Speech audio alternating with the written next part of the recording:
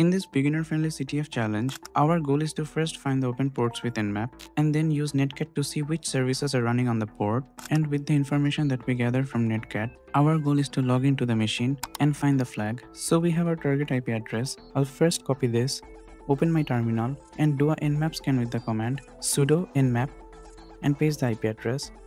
After the scanning is completed, Nmap was able to find all the ports that were open. So here we have the port number, the state of the port, and the name of the service that is running on the port. So here SSH is running on port 22. If we want to get more information about this service, like exactly what version of SSH is running, we can do banner grabbing with Netcat. So the command is nc for Netcat, the IP, which I'll copy and paste, and the port number. So for SSH, the port number is 22.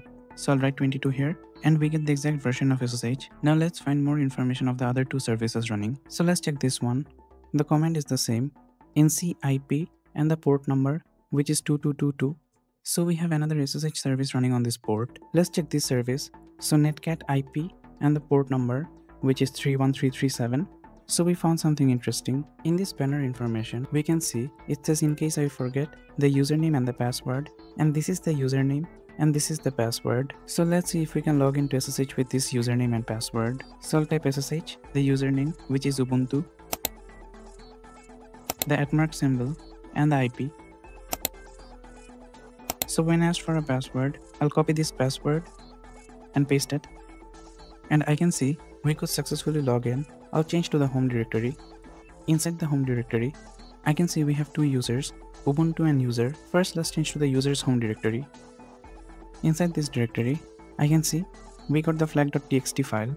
I'll get this file. And we got the flag. I'll copy this and paste it as the answer. And we were correct. So this was a very beginner-friendly CTF challenge.